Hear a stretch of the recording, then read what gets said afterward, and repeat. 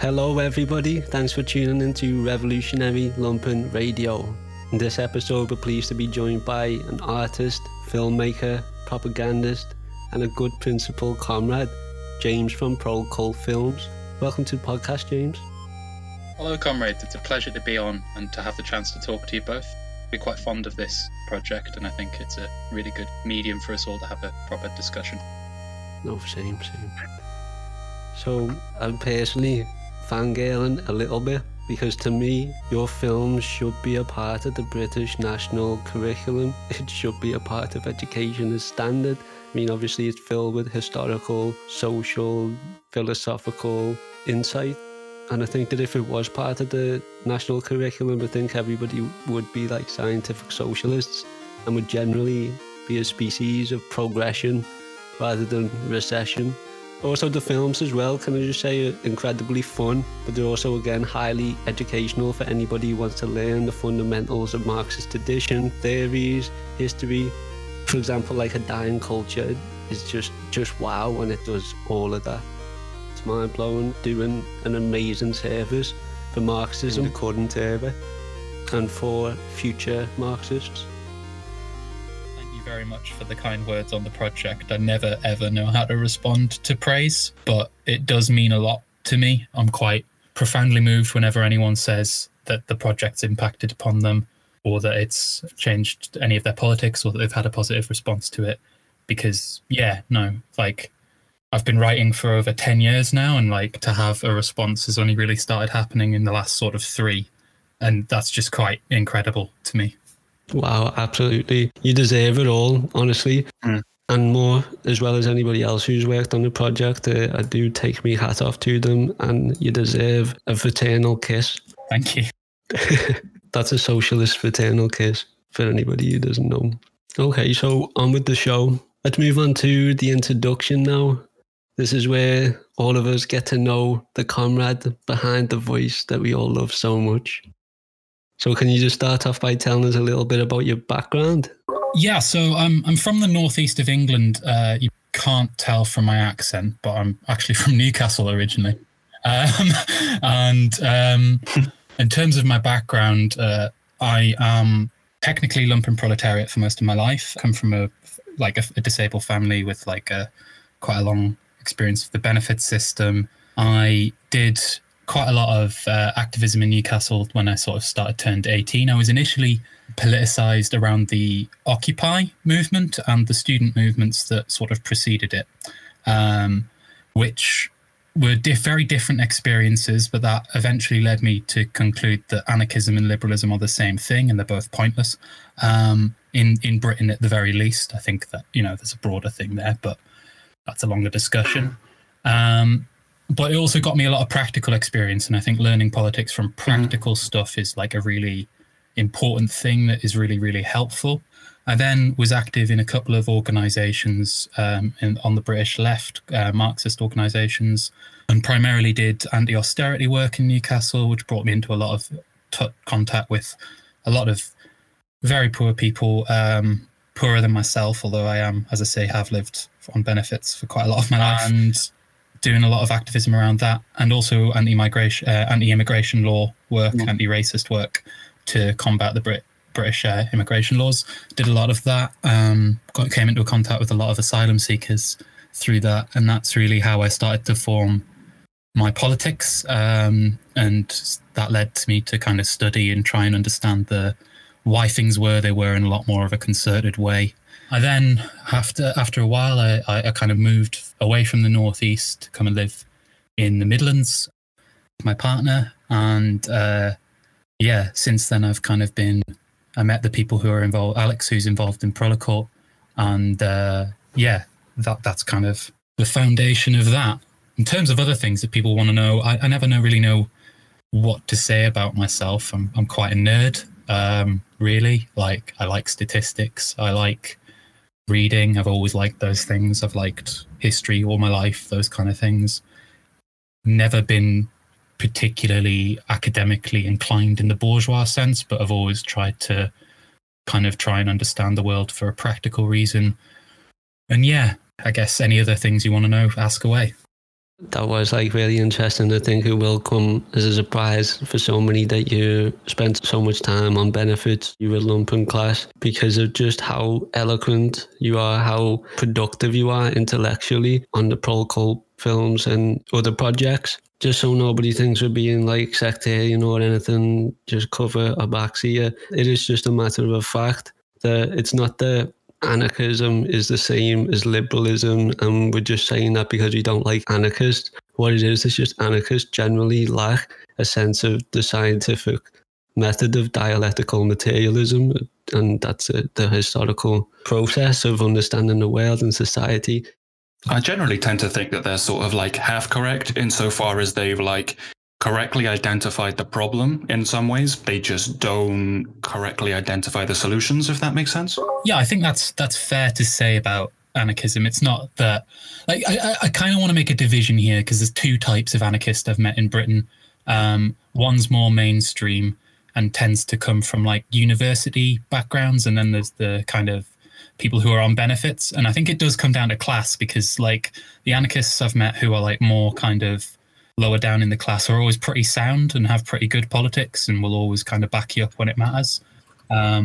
Whereas the university kind of based stuff is like they've read the breadbook, and like, you know, those are still interesting things to read and learn about. But I do think that we have to say that like it does come down to class, and it's not just anarchism either. This is a problem on a lot of the so-called Marxist left as well, which kind of has a more bourgeois outlook. Yeah. And it's important to distinguish between those two things, because like Kropotkin's one I really struggle with because he was a prince.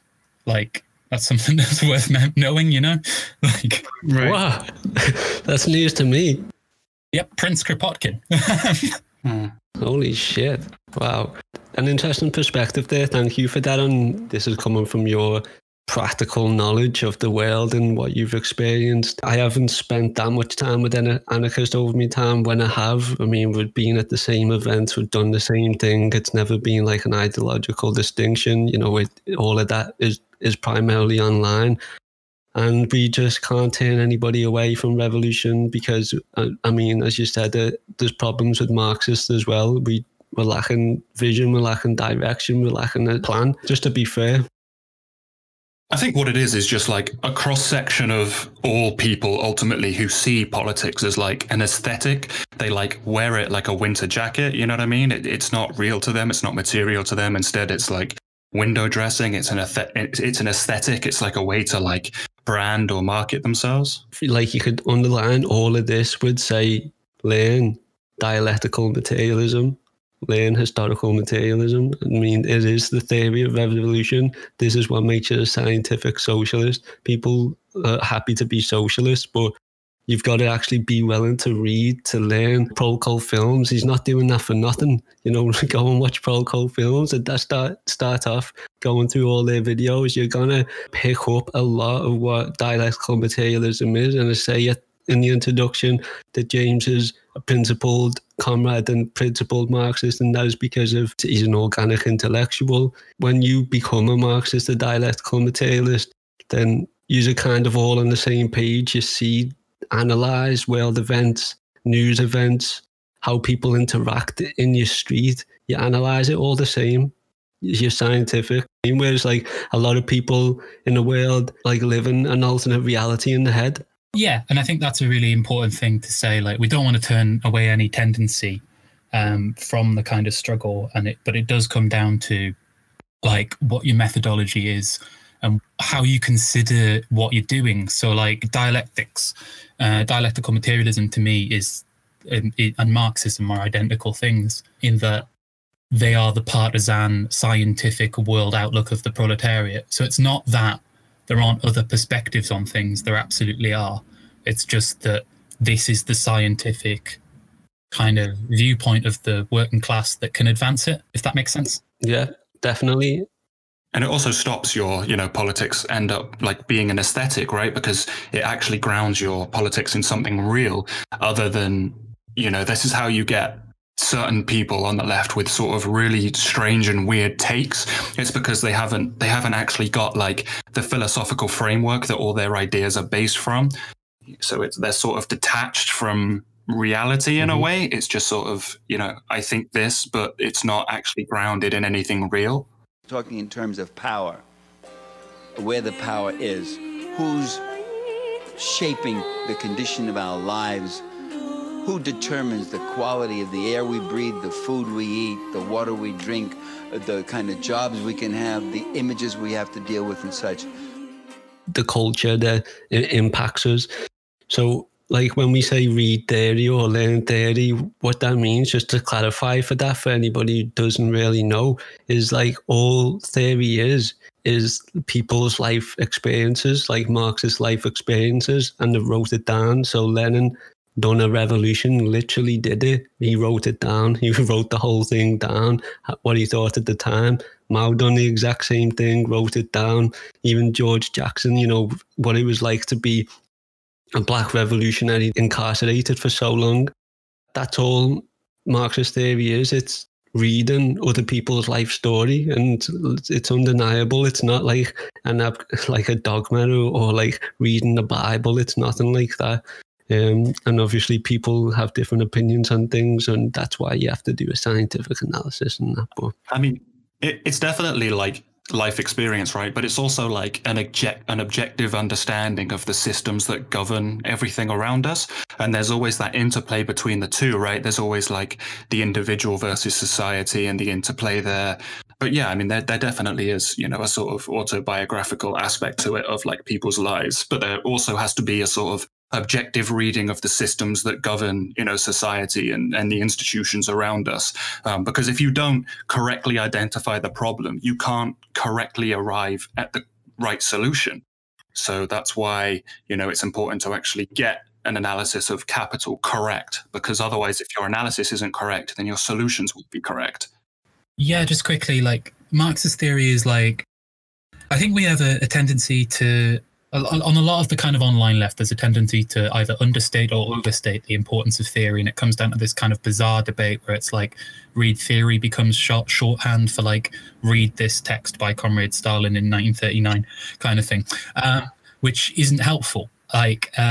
Because on the one hand, yeah, we need to have the methodology, the way we approach the world, and we all need to study that and like actually grapple with like what the kind of concrete elements of Marxism are. And what that means like for understanding class struggle.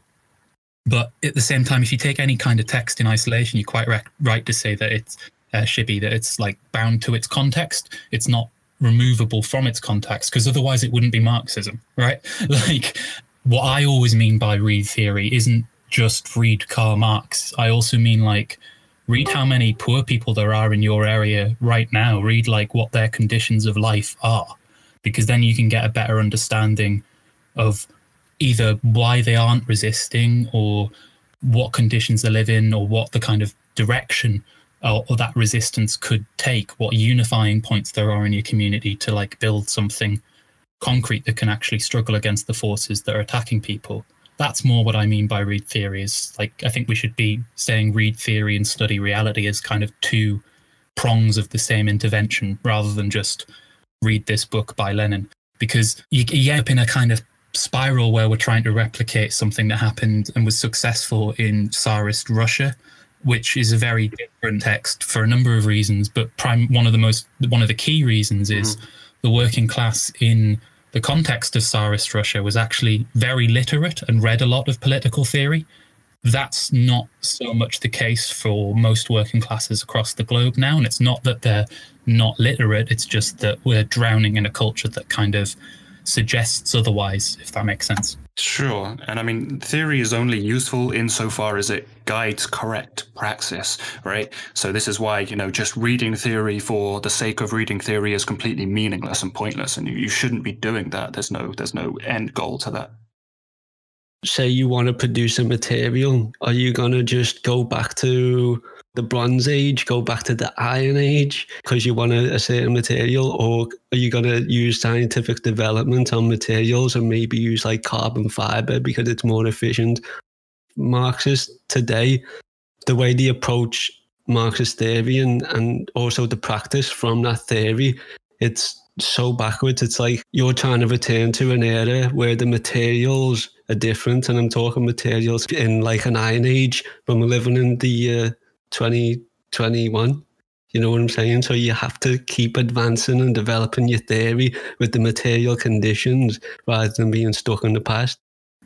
I think it's one of those things that like yeah, you're right. Theory is a guide to action, and that's the key thing here. And it's not that reading these texts is bad or counterproductive. Like I think that everyone should be reading like Marx particularly, but they're not like capable of answering all the questions you're going to come across with a quotation, because that's dogma and like a religious attitude to what we're talking about, not what these people were attempting to achieve. And in fact, if the only thing I can say for certain about what Marx or Lenin or any of these figures would say today when confronted with the left is, why are you quoting something I wrote about like class struggle in 1914 to answer a question that is about really concrete now?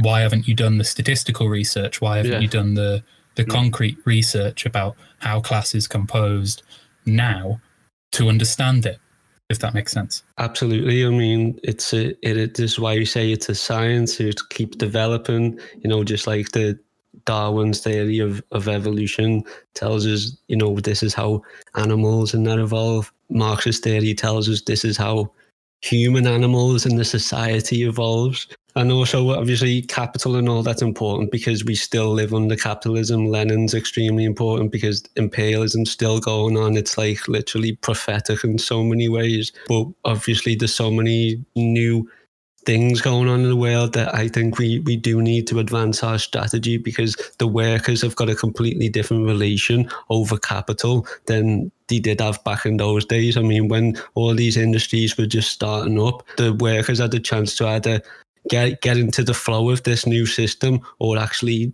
just say, no, actually, we're not going to start doing that. Whereas today, industrialization's so standard and everybody relies on Uber Eats and all these delivery foods, and most of the time we rely on technology, so we can't. It's just something to think about. If I had all the answers, we'd have a revolution tomorrow, but we've got to start somewhere. I think that's a really important point, though. Like in the past, like in the era that like both Marx and Lenin were writing, we're talking about a very concentrated section of the industrial working class. So like in Britain, people working in factories at the height of industrialization was like 30 to 40% of the population. And they not only had like collective working environments where their experience of reality was incredibly generalized. So, you know, everyone went to the factory at the same time. Everyone kind of had that same experience of the working day, which makes it very easy to form a common unity around. They also had like their hands directly on the productive forces, where we're now living in a context where a lot of those industrial forces are sent out to oppressed world. But even in the oppressed world, we're talking about huge shrinks in deindustrialization as those machines become more and more productive, which means less people have their hands upon them. So actually the industrial faction of the proletariat, the kind of leading fraction of the class as Marx and Lenin saw it, increasingly doesn't exist. And so that's a really difficult problem to get our heads around. Like in Britain now, like 80% of the workforce work in services. Yeah. And like, you can't seize the means of production if you work in means of production as a shop, because like it doesn't actually produce anything. Right, so this gets to like post-Fordism, right? This is the difference between like Fordism and post-Fordism. You know, the idea that like in the old days there used to be the sort of old traditional, like you said, hands-on Ford production line, assembly line, where everyone was there doing the thing. And that's not the world we live in now. You know, I think when we read, you know, Capitalist Realism for A Theory Thursday, I think they literally like traced post-Fordism down to a specific date. Yeah, they did. And it's, you know, it's all about I mean, you've essentially just described it perfectly right there without knowing you've described it, essentially, which is like, you know, how the productive forces were either distributed in such a way that everything becomes highly specialized or just shipped abroad entirely. And the industry becomes, you know, sort of servicized instead of an actual sort of production. And that's something that we actually have to deal with, right? Because if you just read Marx and try to apply that entirely to today, you would quickly realize that it's not going to work that way, right? Because the economy that we see in, you know, sort of 2021 England is obviously not the economy that Marx was talking about in, you know, 1890s Germany or wherever it was, London maybe. To tie all of that together, and then obviously the purpose of this goddamn podcast project, and this is why myself, the Black Panthers, you know, so many others are saying there's revolutionary potential in the lumpen proletariat. One, because there's so many of them. Two, because workers are becoming increasingly lumpenized. And three, it's the fact that we live in globalization and so much of the industrial production is out in other countries. And I mean, Brazil, Uruguay, if you've ever worked in fast food, you get deliveries and it tells you where it's from. It's from all over the world. It's spread out, this production, so you can't seize the means of production if all of your produce is coming from Brazil. You know what I'm saying? And this is the reality that we're living in. So, I mean, obviously, I'm being a bit more radical, saying the lumpen are brave and they're willing to actually fight for revolution, and that might be what it's going to take. But we say, I mean, it's not as simple as just unionising and then going on strike. Agitation, rather than there's any practical thing you could do about it. I don't know. I mean, I'd like to be proven wrong, of course. Well, I think that's correct. Like, basically, well, I hope that's correct. I think my attitude is the lumpen has to be a revolutionary section of the class, or we are fucked, right? Yeah. There's so many of them as well. Yeah. Yeah, and it's not something that Marx didn't write about as well. Like because what we say on Prolekult a lot of the time is we're living through a final breakdown of capitalism, and that manifests in this increasing tendency to dispossess masses of the class in a way that's never been seen before, and leads to a situation of, if left to its own devices, without class struggle kind of being taken into consideration, taken it in purely an abstract sense, the tendency of capital is tending toward like a complete monopoly where the overwhelming majority of humanity own nothing. And that is a really difficult situation because on the one hand, that compels people toward revolutionary politics like never before. But on the other hand, it becomes very hard to articulate what the points of unity are and like how to organize in such a way as to gain like a political advantage or power. Because not only is that kind of process of dispossession and removing us from the kind of means of production and removing more and more people from having access to them directly, like really happening, at the same time you have like the destruction of communities, huge kind of atomization and individualization of individual kind of proletarian subjects, which makes that unity very difficult to form. I think it's like quite a long discussion that's quite hard to come to any conclusions on, but it's something that we're kind of thinking about at the moment. And the journal endnotes write about quite a lot. I think they're a bit ultra left and quite chauvinistic a lot of the time, unfortunately, but they do have a point when they say that like political movements today are expressions of mass outpourings of anger about what we're against, but not so much about what we're for. Whereas in the past, it was much easier to argue that like we want higher wages, we want less work hours. That becomes a much more abstract demand, given that like huge sections of the working class are only employed through the gig economy, or huge sections of the working class are completely dispossessed. And that makes politics much harder in some ways. Yeah, oh my God. Yeah, absolutely. That's exactly what I've been saying for ages. I even did a video on that exact point, right? I call it the politics of the anti, and it's basically just this whole idea that everyone these days knows what they're against, but they don't really know what they're for. So even if you track like mainstream, like the political positions of mainstream like party politics, everyone's always against something, right? So you've always got like, you know, they're either anti-climate change, or they're anti-mask, or they're anti-abortion, or they're anti-gun, or they're right? So like the entire political landscape is essentially comprised of people who know what they're against, but they lack imagination to be able to know what they're for. And I put this down to like capitalist realism, right? It's the idea that like capital has restricted our imagination so much that people don't know what they're for anymore, because that requires imagination and actually thinking. Instead, they're presented with things that they see around them, and it's really easy to be against those things, right? So you can see people wearing masks, and it's really easy to be against that, right? You can see people with guns and just conclude, oh, I'm against that, right? It's really easy to be against things, but it's actually much harder to build things and be for things, you know? And the same thing is true of like even like material things like a sandcastle. Like, what's it harder to do? Is it harder to build a sandcastle or just kick one down, right? It's so much easier to kick one down. It's infinitely easier. Yeah, and I think it's partially like the ideological kind of context for things. Like the future has been obliterated, right? That's something that capitalism has distinctively done.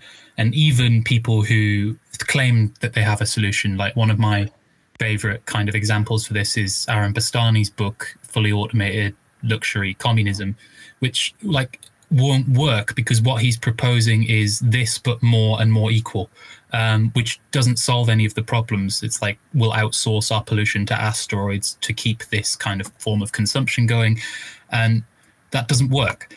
And I think the kind of problematic is kind of quite hard because on the one hand there's been an expectation, I think, among a lot of more kind of traditional or orthodox kind of Marxism that we would reach a point where like the means of production would reveal the next stage of development, and that would just simply happen. And whereas actually it's much more complicated because we need a new mode of production, which is like much harder to imagine. So a lot of kind of emphasis gets laid on automation without much thought being gone into like how it would be applied or even what it's actually capable of doing, because it's not capable of eliminating human labor because you still need people to like program and run the machines and repair them and things like that. Would that be better is like kind of quite a difficult question. Would it be viable in a resource sense is the more important question to my mind, given the environmental crisis. And so you actually emerge at a point where it's really difficult to say what a new mode of production could or would look like, just because of like that expectation that the means of production would just show us it has kind of proven itself to be false, whilst the expectation that the means of production would reach a certain point of development where capital can't develop them has proven correct. So it's quite a difficult contradiction, I think. Right, and I think this is kind of what I was talking about earlier between like the dialectic, I suppose, between the individual and society, right? Like these things don't just arrive, they don't just sort of come to us, they arrive out of the actions of humans. This is how we get sort of full circle about the individual and society, right? The interplay there is that, you know, there's nothing on the planet but people ultimately. I mean, obviously there are animals and everything, but I mean in like human society, there's nothing but people. So when we talk about things like capitalism, those are groups of people. So it's the actions of human beings that are ultimately going to change how things work and how things function. You ultimately can't just like sit around and wait for, you know, history to change itself on you. I mean, history is ultimately changed by the actions of people doing things, right? Yeah. Well said. Absolutely. Very well said. Yeah, good points there. Brought a lot out. Really interesting. I think we could move on now to Prolekult Films and your productions. So I think you touched on it briefly, but where did you, and in fact, I think that this would be interesting for people who probably don't know, but where did the name for Prolekult come from and how did the project start? So it's a reference to an art, probably the primary revolutionary arts movement of the Bolshevik Revolution that began outside of the Bolshevik Party and was a mass movement of workers learning to write, to create theatre, create films.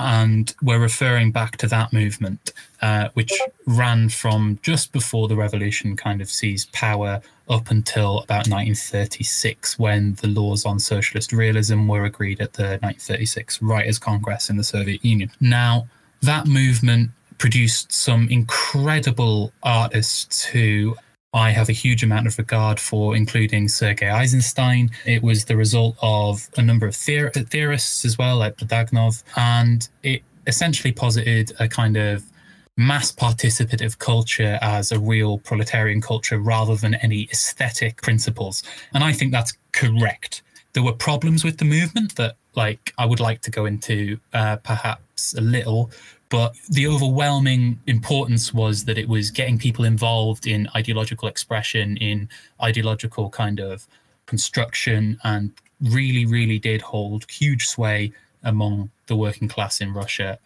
in the immediate preface and immediate aftermath of the Bolshevik Revolution. That's awesome. I really think that that's so fitting. I think that you do the name justice and carrying on that legacy. Thank you.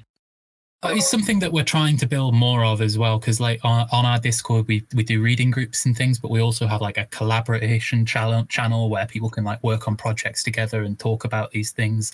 I think one of the things is like the working class generally is really ideologically de-skilled intentionally. Like they don't let us have access to these kind of forms of production very often. Working class novels are very rarely published. I mean, even the fact that there is any history of working class literature in Britain is a result of the First World War, where working class people had to learn to write so they could tell their mums they're still alive. Like, and that fact really stuck with me when I learned that. Was like, oh, so holy shit, we wouldn't have had any ideological capacity to produce, really. We would have had some, but not masses.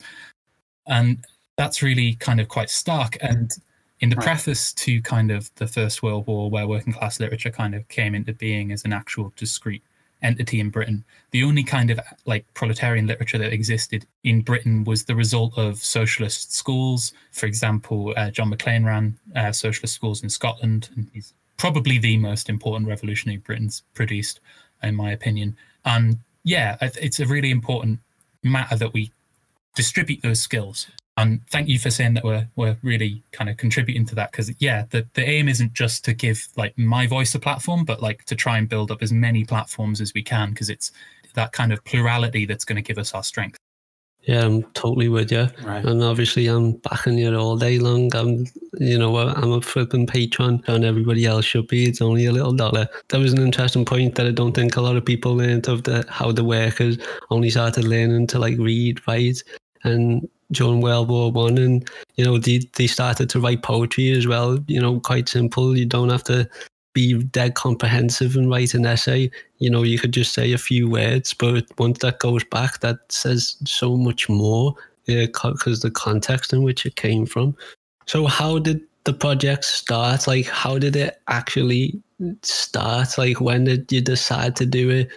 Could you go from there? Yeah, so I'd just gotten out of a fucking horrible job, like the worst job I think I've ever had. Don't work for the petty bourgeoisie. They're actually worse than the big companies in a lot of ways, because they know you and their spite is personally directed, whereas a big company's just going to like do it in a bureaucratic way, which is kind of less intense. So I was called a marketing manager for this company. I was actually on minimum wage, and the marketing department was me. Funny. So yeah, I left that, and I was kind of quite like, wow, okay, this is shit. That was when I moved away from the Northeast after leaving that job, and I came into contact with Alex through kind of personal relations, and we'd known each other a couple of years. And she used to do editing on like wedding videos and things like that.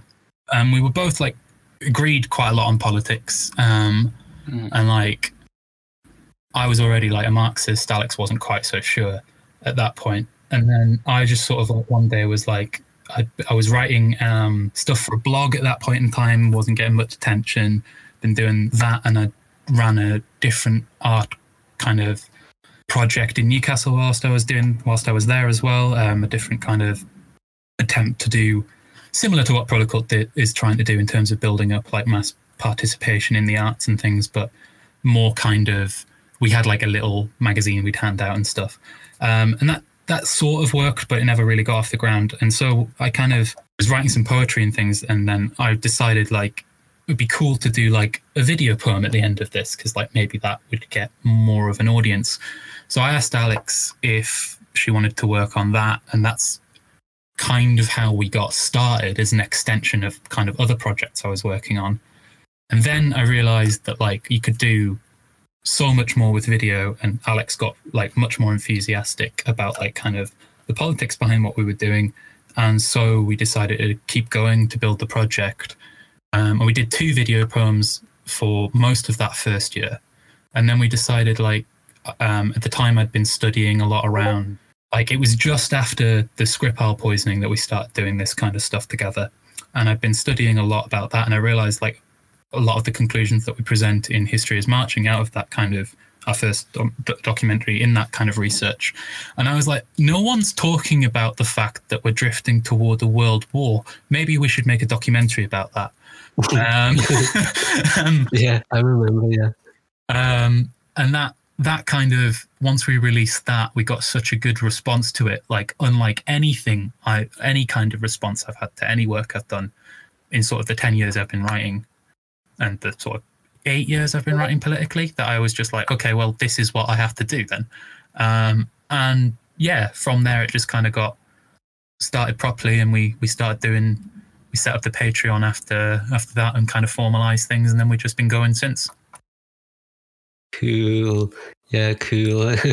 Funny that I remember we were talking about World War III. Was it Iran? Was it North Korea? I can't even remember, but yeah, it was in the papers and everything, wasn't it? The fucking fear that he'd fucking play on you is insane. Like, Trump's gonna start World War III. But I mean, we're already going through World War III. God damn it, this is imperialism across the globe. In every other nation, with every other nation attacking the global south, it's the northern hemisphere versus the southern hemisphere. Make no mistake about it. Yeah, and it was just one of those things where I was like, so it's kind of maddening when you see things and you realize like what the military generals are actually like saying. Like, it's worth reading because they are madder than you can possibly imagine. Like, they are gone. They are living in a fantasy world of like high energy, high octane stuff that won't work as well. Like, this is the other thing. This is the big little thing. Like, so I don't really talk about this so much, but they go on about smart weapons and smart technology. And I don't know if everyone kind of remembers, there was after a false flag or a gas attack in Syria, there was a number of smart missiles. I think it was 100 smart missiles launched at Syria by America, France, and Britain. And every single, like, all but 2 were shot down with an old Soviet anti-aircraft defense because the technology doesn't really work. So, like, yeah, all these people are living in a really bizarre fantasy world that's only like pushing things worse, and it's making things worse, and it's just a really, really bizarre process, and it's really scary, and it because of how just normalized it is that we're in this perpetual forever war, and how that simultaneously makes it acceptable for it to escalate and doesn't and leads people into hysteria without ever forming into any kind of resistance against that process is really quite a terrifying concoction of things. I was going to say that also sort of tangents pretty well with the idea that, like, you know, humanity is just constantly on a upward trajectory of improvement, right? That we're just always getting better no matter what. Things are always better now than they were before. There are, you know, literal intellectuals in the sort of Gramscian sense, I suppose, people like Steven Pinker that came out with that book. I don't know if any of you know about it, like The Better Angels of Our Nature. It was basically this book just about like how great we are and how fantastic the world is and how much we've lowered poverty and everything. And it was just this like giant blowjob to like neoliberalism essentially in countries that, you know, in the imperial core. And it was just about, you know, how everything's great and fantastic and we're so awesome. It was disastrous. Yeah, and that kind of logic is really dangerous because whilst all the intellectuals of bourgeois society are saying that kind of stuff, you've got the generals convincing themselves that if you send a bad text, then that's an act of war. Like, it's it's that kind of contrast. Like, there's the campaign against war robots or deadly robots or something like that in the US, and that's been going for a few years, and they make the really good point that there's not a single piece of technology that the United States has developed that it hasn't immediately then tried to weaponize. And that's the same in Britain, that's the same in any imperialist country, and that's a really like stark reality that we have to face up to, is that like Twitter to them, for example, or Facebook or any of these things aren't just means of communication. They're objects that can be used for information warfare, can be used to do any number of things. And they have like really wordy theories to express this to such an extent that now I think the generals of imperialist society have genuinely internalized it, that literally anything is an act of war. And it's that quite bizarre way of viewing the world that we're contending with. they also just like openly admit it. Like, I'm big into science. Like, I've got tons of science books I read up on quantum mechanics and all that jazz, right? And everyone knows Neil deGrasse Tyson, right? Like, he's like a very famous science educator, essentially. And I remember he has a podcast called Star Talk, which is basically just him chatting science with other people. And he wrote this book about like science and the military-industrial complex. And he goes off on this huge rant about like... What? Yeah, he does. He's not qualified to be like talking about that. No, I've seen him on Russell Brand's podcast and he's chat shit. He is, though. Here's why. Because this dude, he is like... He has contracts with the CIA and all this jazz. He's God. like, no, because here's the thing. This is exactly what the book is about. Like, there is a complete interlocking of science and the military-industrial complex. And he talks about, that's what this whole book is about. It's about, like, you know, how the State Department and the CIA are essentially the forefront of technological advancement, right? That's what DARPA is, right? The Defense Agency, Research, whatever the rest of the initials stand for. And he basically just gives us this like huge book about like how great it is for science to be on that the military is the forefront of like science and technological advancement. And essentially that is the driving force of technology. That is why technology advances, right? Because it's all about, they want faster, better, stronger weapons. And essentially, if you look at like any great scientific advancement, there's been a military reason for it, right? Like, I mean, even if you look at why the United States went to the moon, it was because, of course, the USSR was going to the moon, and suddenly, now it's a space race, now it's a military project, right? Now the State Department comes in and it's all, right? So it's like, it's this just constant sort of militarization of everything. And also the idea that like technology has a class component, right? People don't think of like technology as being almost an institution essentially, but like everything in a class society has a class component. And technology is not distinct from that. You know, technology today is used to track people, it's used to advertise to people, it's used to surveil people. And this is why there is a fusion of Silicon Valley and the government, right? That's how that works. They do that. That's how they use it. This is why, you know, Facebook and Twitter are at this point essentially, you know, extensions of the government and extensions of the CIA, essentially. You know, I talked to Shibby about this before, you know, the fact that there's a department in the military here. In the UK, there is a brigade in the army that just does cyber war. And obviously there's GCHQ, but those are like specialized things. This is just like, I think it's Brigade 177 or something. And it's just like a whole brigade of soldiers, essentially, that their whole point is just to surveil the internet and, you know, censor things, cut things out, propagandize what they want, put down what they don't want out there, right? So what initially was supposed to be marketed to us as this like great destroyer of gatekeepers, right? Oh, it's the internet now. Anyone can publish anything. You don't have to go to the, you know, sort of BBCs of the world. Now you can subvert them. They've realized that, no, wait, they can regain power through these mediums. And that's essentially what they're doing now. That's why we're seeing huge crackdowns on social media now. Over the past year, they've, you know, removed thousands of, you know, Palestinian journalist accounts, Bolivian and, you know, Venezuelan social media accounts. That's absolutely true, but I kind of want to add one thing that I think is an important point to be making here, is like there's an assumption that comes in a lot of the literature that covers this, that the state is a unified body. The state is very rarely a unified body. It's a fragmented group of discrete agencies that often act counter to each other's interests, to the extent where you have, say, CIA and FBI both intervening in Syria for ostensibly the same purposes, train militias that then fight each other, right? That's one example of how bizarre it can get.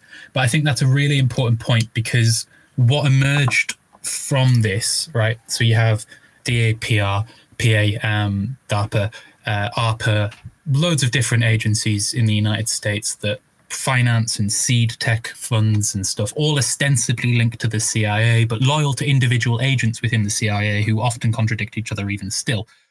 In Britain, you have that Brigade 117, I think is the correct name, but I'd have to double check it. But you also have partisan political bodies like the one that was discovered in that barn in Scotland, the Integrity Initiative, that was an organ of specifically Theresa May within the Conservative Party, and led to a huge amount of that kind of backlash against Corbyn and manipulate the press in that. And all of these people see journalists who may work for more than one of these people. Client journalists don't always work for just one kind of group. And so you have this, whilst it works as a form of class domination, it's increasingly divided through the point of crisis where we have actual genuine political problems arising for them, because it makes all of this infrastructure that doesn't work in a coordinated way incredibly cumbersome and often counterproductive, which actually means that the tech companies, whilst they initially began as extensions of the imperialist state, and this is something that I think we do explain in Our Dying Culture, they began as that. I think what we're increasingly seeing is actually they're starting to act independently, because it's much more easy to act as a cohesive body in a corporate interest than as a state interest in a lot of ways. And I think that's really important to say, because, for example, right now we can see Facebook has just censored all Australian news outlets completely, won't let them post on its platform at all, because the Australian government is trying to put a tax on posting of news content from Australia. Now, that is not at all advantageous to the United States' Five Eyes Agreement, right? That's not at all advantageous to the intelligent networks that Australia represents to the United States. So in a way, Facebook's acting in a very counterproductive way for the short-term interests, for the long-term interests, rather, of US imperialism. And that's why we get this process of social crisis actually being exacerbated by the dominance of these technologies, rather than being staved off. They've unleashed a force that they can't fully control, just like the capitalists don't fully control capital, right? Because competition exists. It comes down to individual capitalists competing against each other, and that drives social crises. Just like that, the kind of infrastructure of the internet, which began in this very controlled, cultural, weaponized way, is increasingly a chaos vector for imperialist society. So I just want to throw that in, because I feel like that's something that there's a dangerous tendency on the online left. Not saying you were doing this at all, comrade, but when people receive all this kind of information, they go like, yeah, everything's a psyop, whereas actually everything is a psyop, right? Sure. I mean, yeah, essentially what you're talking about is like interclass warfare, right? Like, people know class warfare, right? Like between classes, but people often don't understand that, like, there are class wars, there are interclass wars. You know, there are sections, you know, like the bourgeoisie isn't a monolith, right? There are sections of the bourgeoisie that are against other sections of the bourgeoisie, right? And that is essentially what you're describing here. There are, you know, there isn't only class war between classes, but there's class war in between classes. Like I mean, what it is essentially is, it is a democracy. If you're ruling class, if you're petty bourgeois, it's literally a democracy for you. But if you don't have the economic power in order to be like socially active and do all of these things, if you're constantly living on a pittance, you don't have the power to enable you, obviously, to do what you want in life. But if you're wealthy, you can get into politics, and you know what, you might be able to become president. And yeah, you can argue within the party, whether it's Labour or Conservatives, Democrats or Republicans. You can have those ideological differences. As we know, there's still class elements at the top. We're talking the generals, we're talking the CIA directors. Like, I forgot to mention this when we were recording, but I think they were talking about the pig class as well, that George Jackson refers to. These pig class have their own class interest in a way, and you know, these are the ones who are more like overt fascists as well. These are the people who will never ever deny the role that America plays. In fact, they insist on it, that they will assassinate people who protect their own resources when they nationalise them for the people. They'll just coup anybody. You know, Elon Musk made a joke about it. President Trump said, "We've taken control of the oil in the Middle East, the oil that we're talking about, the oil that everybody was worried about. The U.S. has control of that." He literally sent the troops there to defend the oil, you know, to go to the U.S. I mean, them at the top of the ruling class will never ever deny the function of like the United States. But what you have is, this is where it comes down to cultural hegemony. You have this cultural hegemony over the working class and over some of the petty bourgeois who will police themselves. So when you say the United States is just evil, they'll kill anybody who gets in the way of profit, they don't want world peace. The working class people will argue each other all day long about that because they hate each other, because one's communist, one's a liberal, you know, things like that. It's like, that's so ideological. But I mean, if you literally just ask like any general, anybody in the ruling class, the CIA director was looking at a video today and, you know, he just tells you as it is. They're not shy about it. In the CIA, we didn't give a hoot about democracy.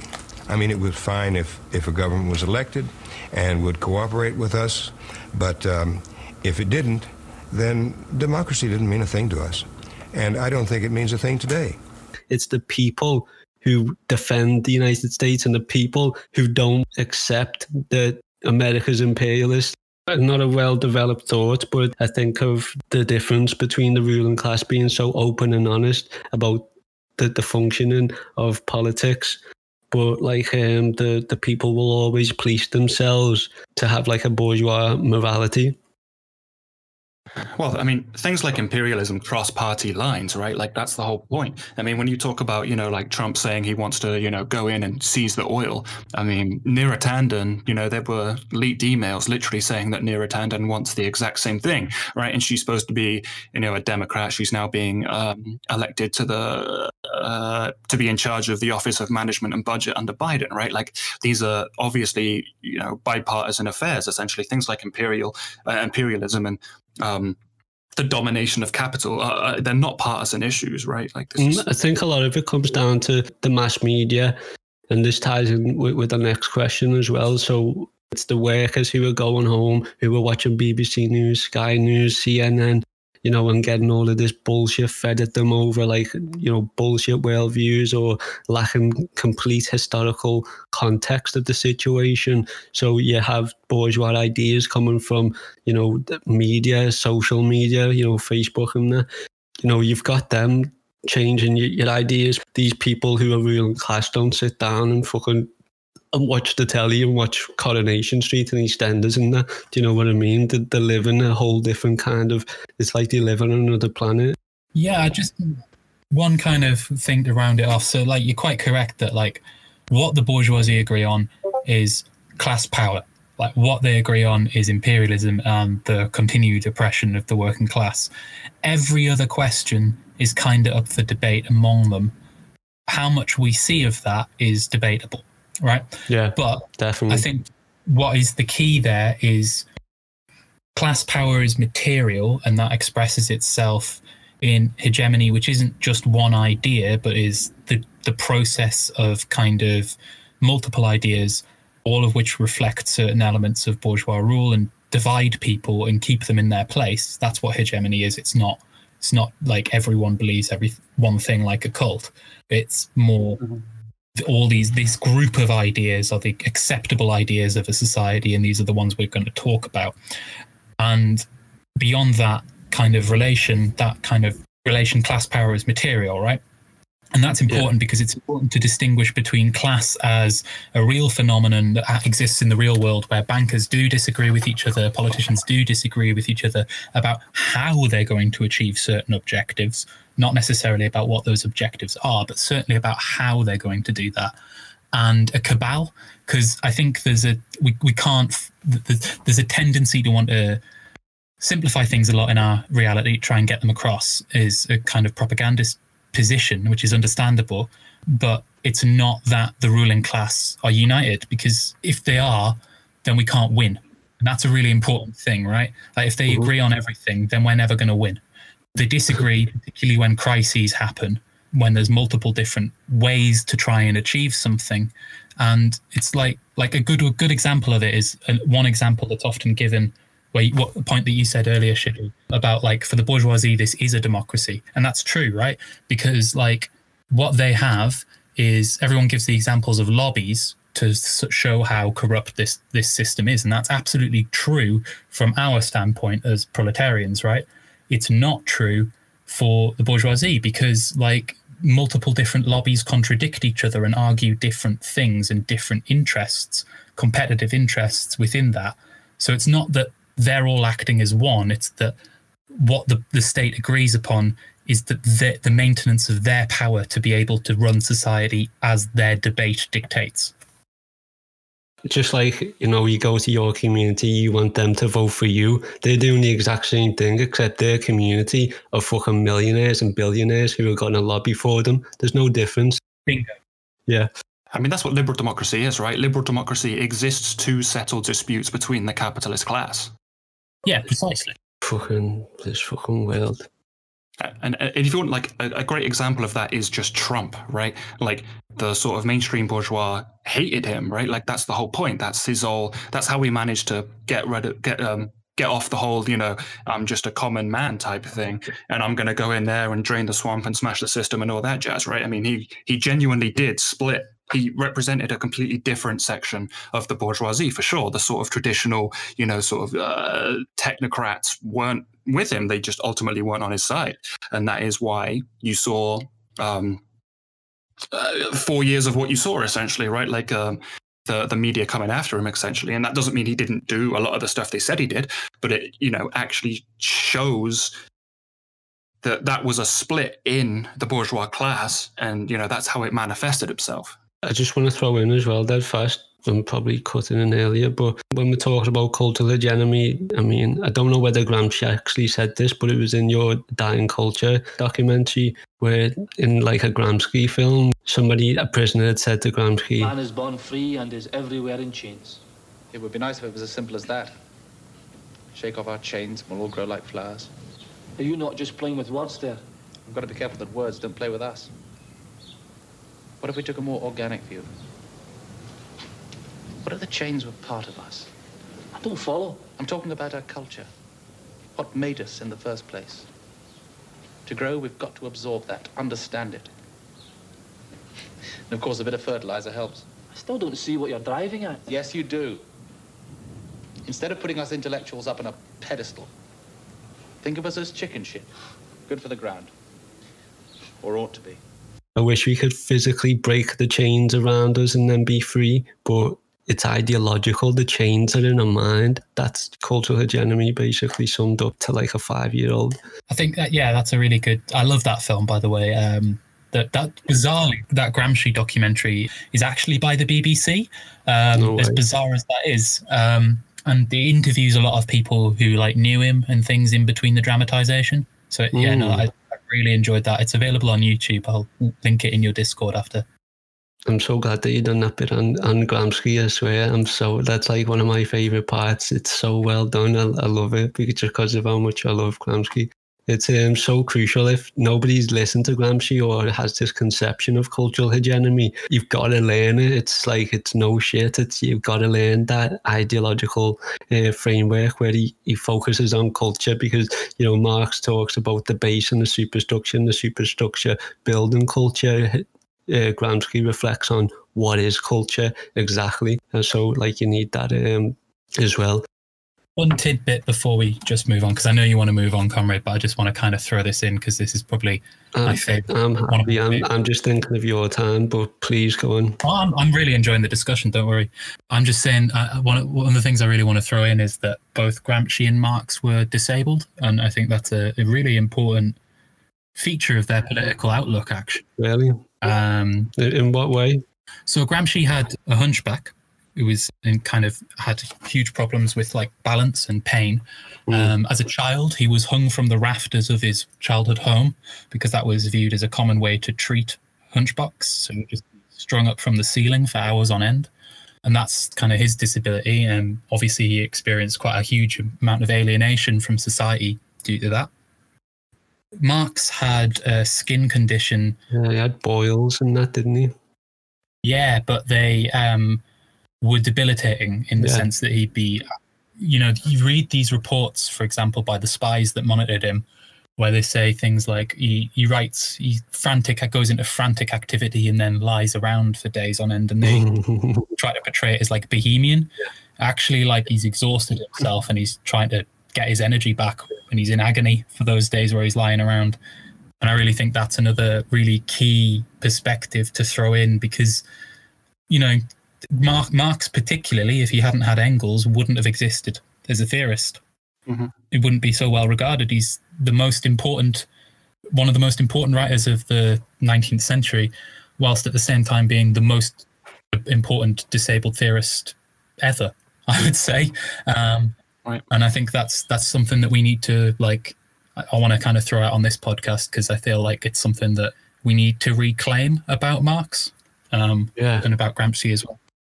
What I'm going to do is I'm going to actually skip a couple of questions and then go back to them afterwards. Seeing as we're talking about disability, what I'll do is go on to this next section, because we talk about, like, people need to understand whenever they hear somebody is disabled or got some kind of disability, disadvantage, anything like that, what that comes with is not only mental health problems, you know, lack of confidence, depression, anxiety. It's always physical as well. It's physical pain. It's not being able to move about. You know, you're flipping disabled.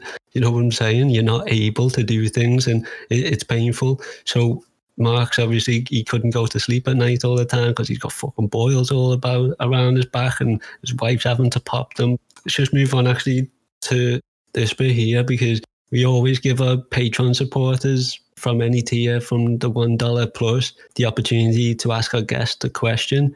So we've got one here that comes from the deepest part of Comrade Emily's heart. But before I ask it though, let me just sincerely thank you for your outstanding work on camps of dependency, as well as your frequent posting on ongoing eugenics, social engineering campaigns in the UK against the elderly and the disabled over social media, Twitter. I think that I can thank you on behalf of the disabled, the elderly, many of those lumpen, frankly, because there's not many others who've touched on this vicious opportunism from the COVID pandemic, which the ruling classes are all too happy to exploit. So, I mean, yeah, it's just really phenomenal work. I know that it is materially a form of solidarity felt in the heart of the elderly, disabled comrades out there who are, unfortunately, I'm going to say it, ostracized lumpen-proles from left-wing organizations to revolutionary organizations, you know, groups who are shunned or belittled from activism in real life despite the revolutionary potential. I mean, you just said Marx and, you know, Gramsci. There's like some of the oldest examples. I mean, we can't afford to deny this revolutionary potential. We can't afford to deny any. I mean, we are living in an extinction event, after all, that we do somewhat have a chance to prevent. So, like, I highlighted yet another class of the lumpen who come to revolutionary lumpen radio because of the solidarity. That solidarity is so rare because of this bourgeois morality that the working class or uni students have in these communist clubs across the world today in imperialist nations. The questions from one of our beloved Patreon supporters, and I ask people to remember that this comes from practical experience as well. You know, after the heartbreak, the alienation that's been suffered from so-called comrades on the left. I mean, this is no bullshit. This is what the lumpen class are going through. This alienation and ostracization from privileged motherfuckers who aren't even dialectical materialists, scientific socialists. We need to think of that. And again, just as much solidarity as you show with camps of dependence to the disabled and the elderly, it's a resource for others to just get a glimpse, a tiny little taste of eugenics and social engineering, which is going on in the world. And we have to understand it. If we're ostracizing lumpen, disabled, elderly, anything like that from our orgs, we're part of that eugenics campaign. It's social eugenics, and we can't be doing that shit. It's insane. So again, just remember, it comes from practical experience, alienation, ostracization. Emily, welcome to Revolutionary Lumpen Radio. Hi guys, I've been listening astutely, and I went on from Disability Twitter, which is a group of disabled activists. I call collectively disabled Twitter. Does you get like LGBT Twitter or Black Twitter or popular person called Twitter. Yeah. And your camps of dependence is what I've been talking about since. Sorry, I'm not sure it's for a couple of years when I got radicalized with basically having a obvious disability, and being autistic and other forms of neurodivergence. And a lot of that is very similar. I don't know if you use that as a reference of a very capitalist condition in the history and politics of disability, where it's a Marxist take where a lot of the beginning of that film. And I felt heard because Shabby knows and a couple other people know this thing somewhat my story. And hopefully in a later date we can go into that. Cough, cough. Yeah, but it's one of those things where that is not seen. There's a labour theory of social relation, which is coined by Marsha Russell in one of her essays called Capitalism and Disability, where she says that disabled people are inherently disabled and ostracized because of a lack of ability to work. In your video very astutely, and thank you for doing that video and saying that there's a Marxist and a socialist problem to deal with disability, and maybe it getting ostracized and people not seeing disability as an oppression. So for me, really, my main question I would put to you, James, and anyone also in this pod would be, how would you get the left in the Marxist tradition, that means like anarchists, communists, socialists, etc., to stand behind disabled people and stop the marginalization of disabled people? And the reason why I say that is often we're not seen as having political capital, like people of colour or LGBT people or what have you, as relatability or able to feel good. I've had very few people wanting to come out against Atos or the DWP versus going out to to other events that are fashionable, and I can talk about that in a later date in depth with references. But I just want to kind of your thoughts on how we can poke and prod people in the Marxist tradition, because I don't like saying left, because people say left and think liberal and all that kind of crap, because they're fixated on workers, this worker, that worker, this worker, and I feel alienated from that. So it's like, how can we bring in disability as an oppressed group and have a Marxist analysis of disabled people? So I'll shut up and... Nice one. James, before you respond, can I just ask you to basically react to what was said before the question, please, and then answer the question? Yeah, of course. Sorry, I'm just composing myself. First of all, thank you for asking the question, Emily. It's I said this to Shibby before I came on, but Camps was a really meaningful film for myself. Come from a background of disabled family. I would identify myself as a disabled Marxist. I don't want to go into why. That's something I keep discreet to myself. But yeah, it's quite a close question to my heart. And the alienation of disabled people from society is incredibly profound and incredibly meaningful. And the exclusion from labour is its crux, because whilst we've had, you're quite correct to say, because whilst we've had, earlier forms of vile behaviour toward disabled people and specific types of disabled people, for example, there were periods in Rome and Greece where disabled children with visible disabilities were killed, and we've had periods where, there's even been periods in the past where there was a market in creating children with physical disabilities, particularly dwarfism, to behave as jesters. We've never had a systemic exclusion until capital kind of controlled society. And that manifested in some of the most awful violence that has, frankly, not been dealt with in our movement in a lot of ways.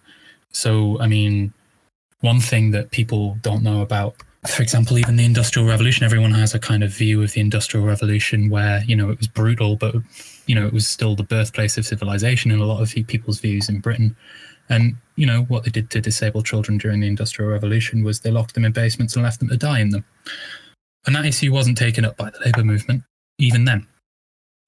So I completely understand where the question comes from. I feel incredibly moved to know that you felt heard. That moves me immensely, and it means a lot to know that this film has registered with who it's about. I think is the key thing for me, because I've had a lot of disabled activists since it went out getting in contact with me and saying that much the same as what you've said, and I always have a very I emotionally react to it quite a lot, because I'm glad that it served that purpose, because that's what I wanted it to do. I wanted it to try and give a voice to that section of the lumpen and the working class, because it's a section that very rarely has a voice. In terms of the question itself, then, it's a difficult one. And I think we first need to be upfront that this isn't a problem with any one organisation on the left. I've been around the left in Britain, Marxist left in Britain, quite a while now, and they're all disablist as fuck, pretty much. I'm not going to name any kind of organisation, but it's a question that receives very little analysis. It's treated as a matter of benefits, the welfare state, if anything, and the kind of reasoning that people kind of give for what would happen under socialism is kind of just, oh, they'd be taken care of, rather than any kind of liberatory statement. It's a question that it's very hard to get people to think about. And I've gone through a number of different periods where I had different degrees of hope for this. So, I mean, there was a moment in response to austerity following 2008 where Disabled Peoples Against the Cuts appeared to be gaining leadership of the more radical wings of the anti-austerity movement, and that seemed to kind of be pushing things forward. Unfortunately, Corbynism happened, and the Disabled Peoples Movement was turned into an electoral prop that was swiftly abandoned after that.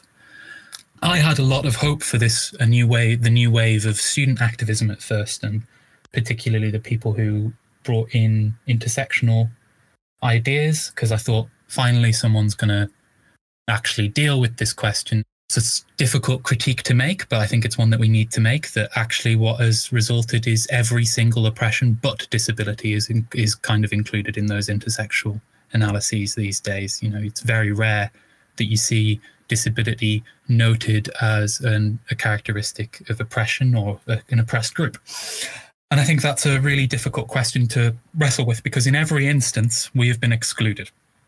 The Disabled Peoples Movement has been excluded from more traditional organising. It has been excluded from all these different things. And where we have been active, or where organisations have been strong, like Disabled People Against the Cuts, we've been suppressed ideologically and turned into useful tools for the Labour Party. Now, that leaves us with the very difficult question of how do we actually burst through that situation? And I wish I could give a simple answer, but I think it begins with really setting out that class analysis of what disability is as a form of oppression among the Disabled Peoples Movement itself, because there are a lot of different views of what disability is that we still need to kind of deal with. Then we need to begin to make concrete demands as a Disabled Peoples Movement. And I think that can only actually come outside of the left by communists working in the Disabled Peoples Movement, as we saw in the ILM in the 1970s in Britain and 1980s. You know, we saw a huge Disabled Peoples Movement in America and in Britain and across the globe as well through that period, where disabled people took organisation into their own hands, banded together to try and construct collectively owned forms of care in the form of independent living centres, and tried to make demands from that basis. So you need a combination of things. You need a disabled people's movement that is willing to act organisationally independently. That, I think, has to come in the form of new organisations, because even the organisations that formed since 2008 have gradually ossified as a result of Corbynism. And that's just an uncomfortable and difficult reality. And then you need to start trying building physical power bases by getting some form of care centre together, collectively owned, to form as a kind of base for those disabled activists.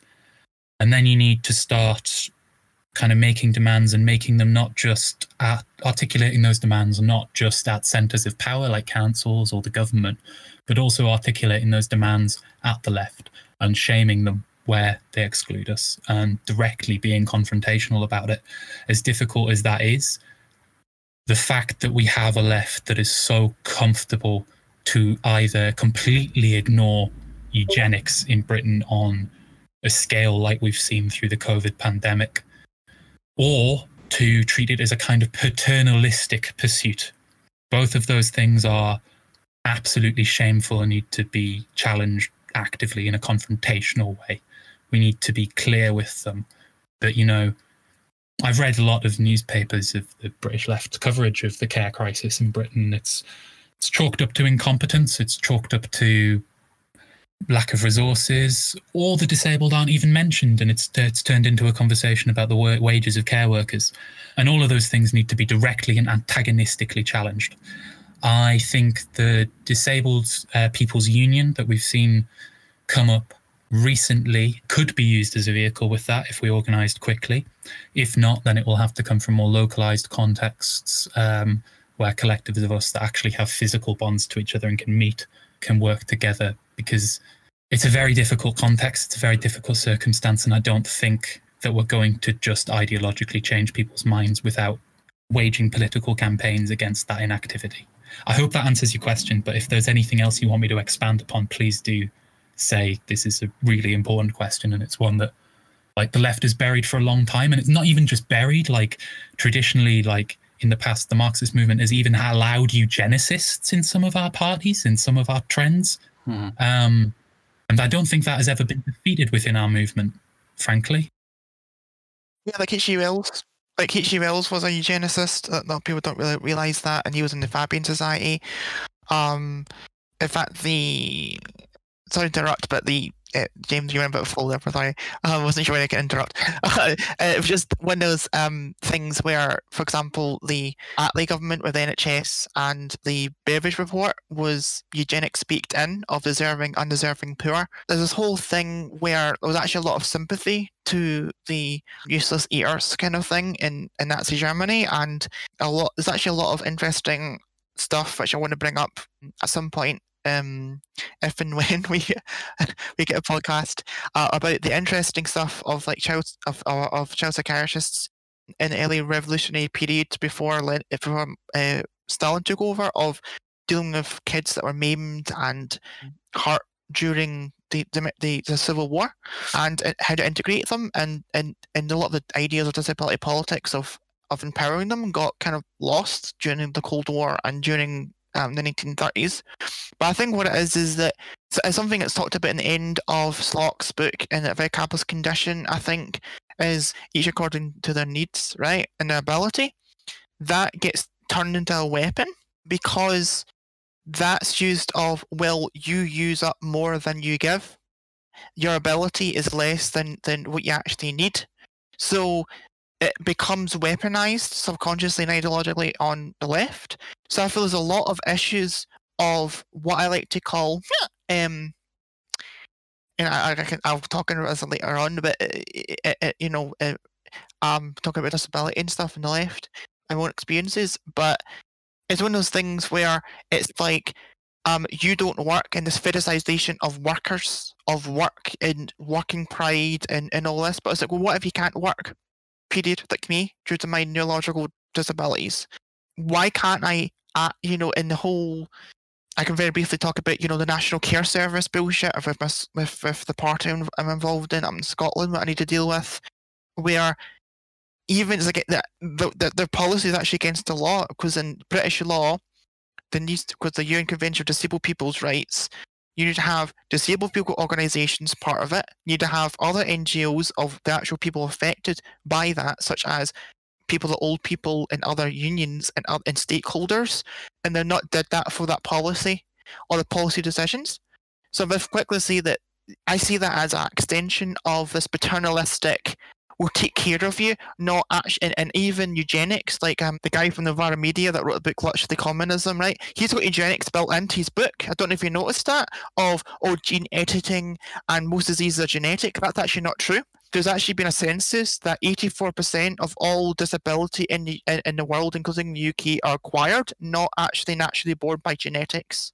So it's this kind of thing of, our world we want to be is you don't exist. That's seen as liberatory of you don't exist, rather than the actual material conditions. And my last point is actually, for me, disability politics, like radical disability politics I've been involved in for the past 4 years, is the most materialistic, scientific, ground level of what people need to actualize and the Maslow's hierarchy needs of getting to the point of being independent, not dependent on each other or on somebody in a parasitic way, which you outlined in very well in your documentary, where it's a dependence of somebody helping you rather than someone helping you being independent and having your own life.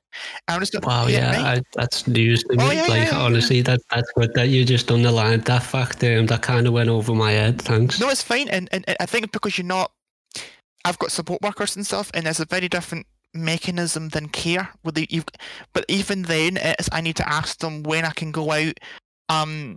But do I have enough budget for it? Can I go because my Tourette's? I can have tic attacks and my autism and other emotional issues I've got.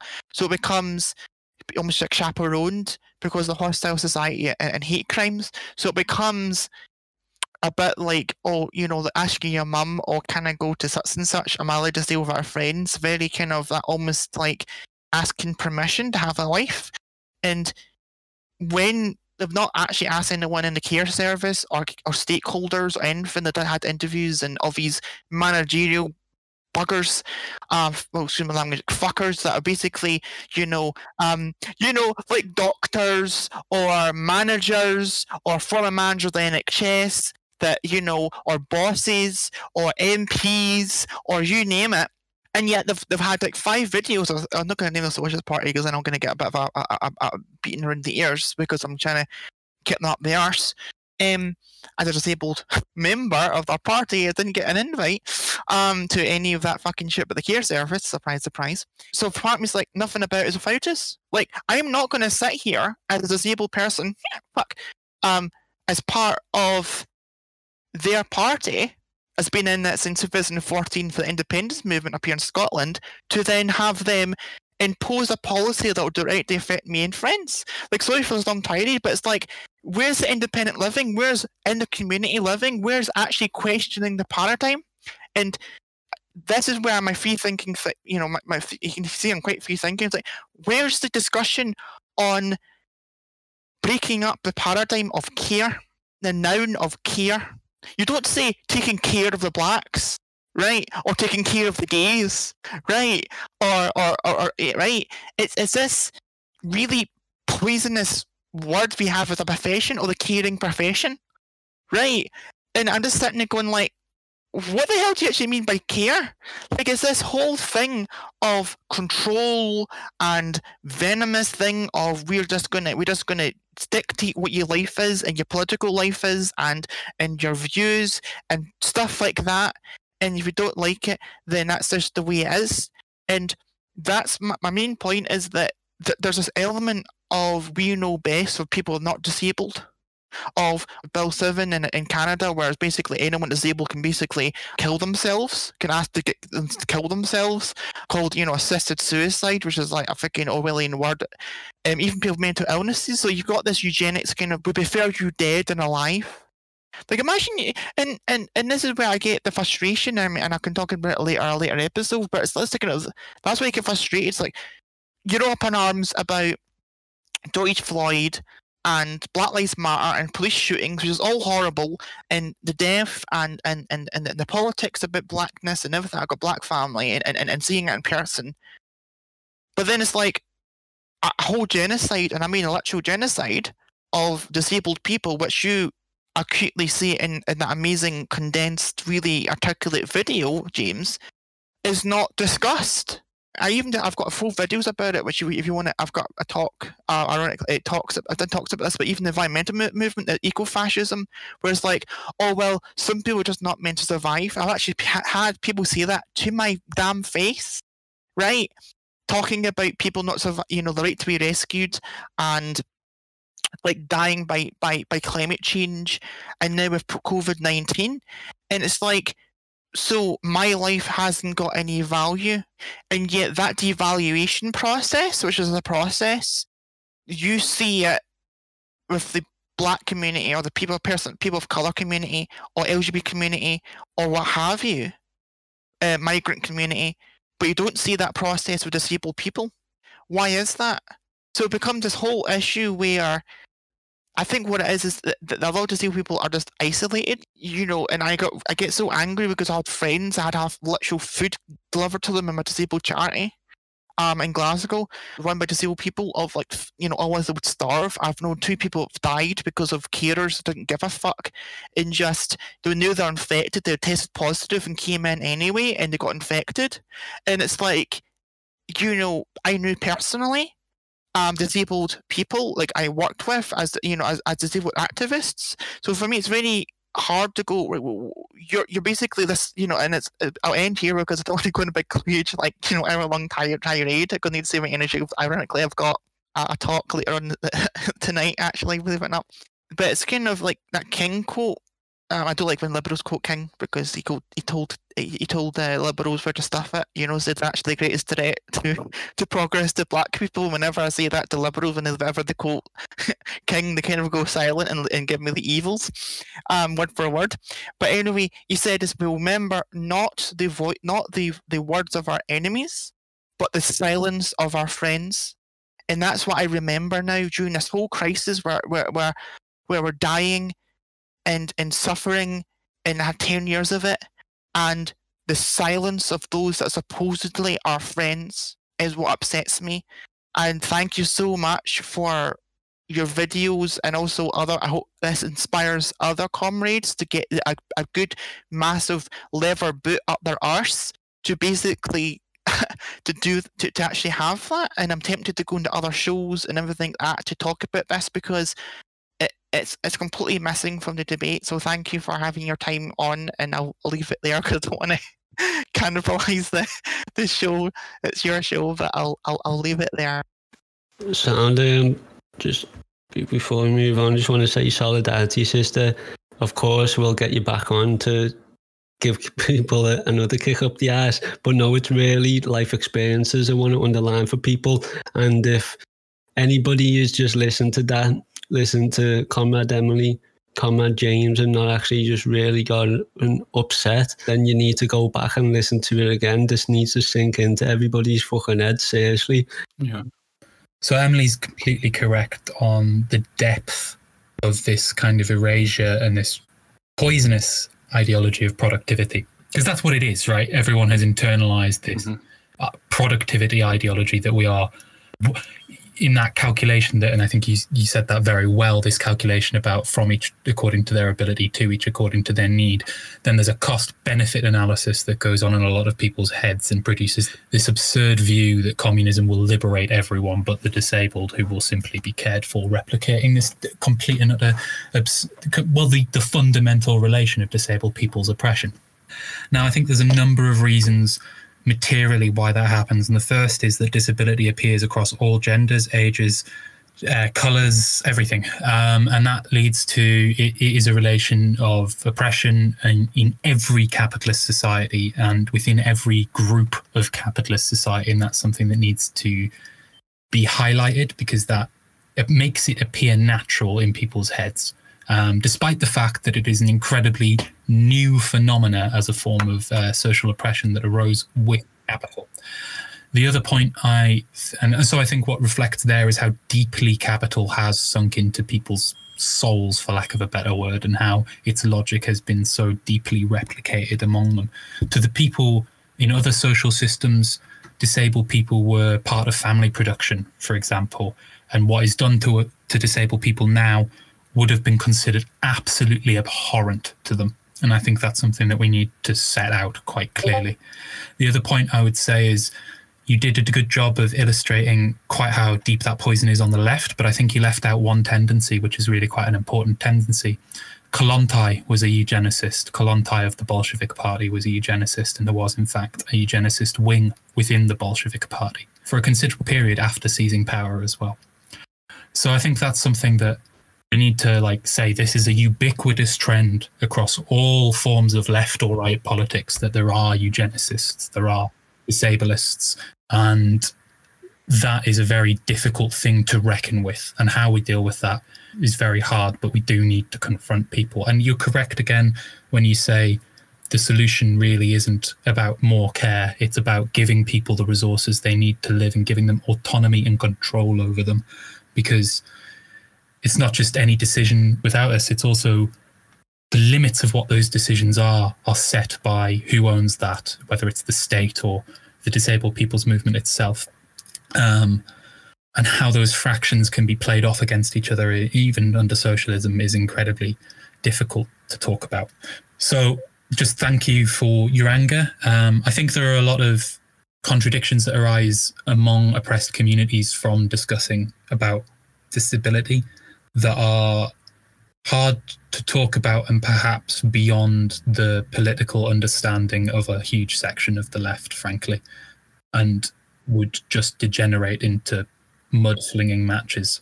So I think we do need to have those kind of confrontations, but we need a really well-constituted disabled people's movement in order to do that. Thank you for your contributions, Emily. Absolutely. Yeah, I mean, it's also incredibly important to note that this conversation is happening the same week that the UK government is literally issuing do not resuscitate orders on disabled COVID patients. So, and that's the third time they've attempted to do it during the pandemic, and they were successful this week. So they are now issuing do not resuscitate orders onto, disabled people with COVID. So, oh my God. I mean, yeah, so that's what the state does about it, but what us proles are doing to each other regarding this flipping phenomenon of the disabled eugenics, we have to combat eugenics like we have to combat fascism, and, it kind of, in a way, is fascism. It's blatant oppression, it's blatant murder. Just a point there that you made where it's capitalism in people's souls. I think I'd expand on that. I think that what it is, just like any lumpen-prole, whether it's the criminal element, sex workers, this, that, it's literally people turning the other way because it's so convenient for them to not look and care about people in prisons and care about people who are being cared for. It's so much more convenient that they just go throughout their entire lives, because guess what? They're going to get upset. They're going to have to empathize. They're going to have to want to change things. So it's the fear of being uncomfortable. And we've got to struggle. We can't just go and organise and do this shit and it's just easy and it's not a struggle. I mean, we've got to be with the fucking most oppressed first. Think about your own life. If you had people taking care of you, making all your decisions, what is there to life, really? And almost all the social programs we set up take care of us, or put us away in institutions to be cared for. The most evident examples of this are psychiatric wards or care homes, which structure the entirety of a disabled person's life, decide upon treatment without consultation, and will not allow release at the request of those they entomb. These are prisons where humanity is shuffled to death's door under the guise of kindness. No longer allow the government to oppress disabled individuals. We want the law enforced. We want no more segregation. We will accept no more discussion of segregation.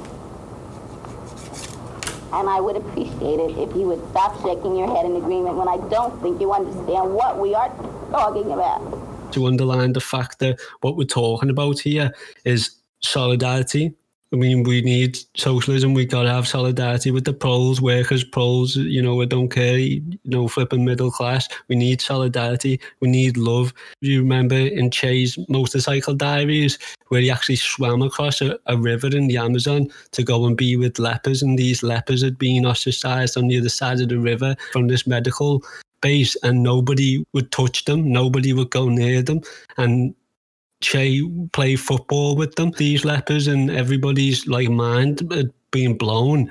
But you know, leprosy is not contagious. So he was like, "Are you insane? Like, why don't you just play with them?" And then they all had a good game of footy. You know, that's that love in the soul. A true revolutionary is guided by love. What are you if you're not a revolutionary? You're reactionary. People have to watch Camps of Dependence, share it, like it, do all of that shit, because it needs to go out there. I mean, you could underline all of this by just the final sentence on Camps of Dependence. If you don't have the love to care for these people, to be uncomfortable, to sympathize and empathize, to feel as they feel, so that you're moved towards a progressive place in space and time, rather than, again, receding into a fucking your comfort zone, then what the fuck are we doing here? You know, like, what are we doing if we're not like supporting and bringing solidarity and connecting these classes, fucking arguing over history? We need to be more than this, honest to God. I'll denounce everybody now who is not supported of them. If like there's comrades who want to come out and organise, even fucking sell your newspapers or give your fucking leaflets to the hurricane. If there's disabled people, bring a fucking chair. Be conscious of the fact that people might need to sit down. Bear these things in mind. Fuck me. As you'd have heard, there was extremely motivated activists. I mean, they're fighting for their fucking lives here, for God's sake. I mean, we're fighting over economics and like money to survive, but fuck me, these are fighting for literally the fucking life and in a system. I mean, we done that episode with Dumblestone's social democracy and moderate wing of fascism. It's eugenics, social engineering. This is no shit. You're literally got bourgeois morality. If you're fucking thinking like this, we've got to be better than it. Honest, I mean, I'm fuming, obviously. Fucking hell. Emily as well, we'll definitely get you back on the show. And what I was going to do with you is do a Disability and Marxism series to highlight all of this, but I think this one could be called Disability and Marxism 1, and yours will be the second one. James, I'd just like to ask as well, like, if you ever have a good potential guest for that series, please send them my way. Any listeners who are disabled in any way, shape or form, and you want your message heard and what you're going through, your experiences to fucking drilling in these fucking people's heads, definitely get in touch with us. We'd love to platform you. Okay, I'll be like 2 minutes before we do the next couple of questions. Because there's like so many things you can talk about with that, right? Like the whole DSM thing, I could just talk about for ages. Yeah, For me, it's more, I almost call it like being behind a glass wall. They're getting no uppity and genuine passion, and I see their tears and upset. And then when I talk about it, it's, oh, that's a shame. I'm like, fuck off. Like, you know, and there's it's an excellent video. I posted in videos at some point, and I forgot to put it on. She's disabled, hard lefty, and she had an excellent one about capitalism and disability. But in it, she talked about the just world theory. So what happens is that someone's powerless and they are watching someone suffer. They basically, to emotionally cope, they devalue that person. So that's what's happening with disabled people, is that we're so marginalized and so oppressed and so fucked that when they see us, they literally say, oh, you must deserve it, you must have done something. Or are you disabled? What do you expect? And it's actually a very similar process that happens with racism, of immigrants, of black people, or people of colour, LGBT people. Mm-hmm. So they go, oh, you must have done something. And that's a phenomenon they've done out of studies over and over and over again. I mean, it's what happens when you have like an individualist ideology. Sorry, before you continue, I can't believe I missed this point out, but you said there was an NHS meeting that you weren't invited to. Absolutely disgusting. Those comrades should be absolutely ashamed. In fact, they're not comrades of mine, unless they obviously understand the implications. But look, what I see that is, if they're going to these meetings to make it look like they care about the NHS, to make it look like they care about disabled people, but they're not inviting you, I see that as interpassivity or virtue signaling, you could be called it. Yeah, it's not the NHS, it's a national care service. National Care Service. We're going to model it on NHS. I'm like, you do know that MinCap, I've got the study I can post, like, before the pandemic, like 2,000 people with autism and learning difficulties were actually dying by neglect, and sometimes even actually murdered by doctors per year. And that's the ones we know about. So we go, oh, we're going to model it NHS. You mean the same NHS that's like the most class fucking infiltrated of the middle class and bourgeois fucking politics, apart from journalism? You mean that kind of NHS? You mean the NHS that quite literally stopped all fucking care for disabled people?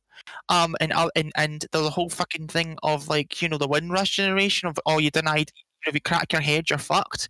Right? If you're part of the Windrush generation, right, and all of a sudden, like, you're non-person, you're an Orwellian non-person all of a sudden to the state, right?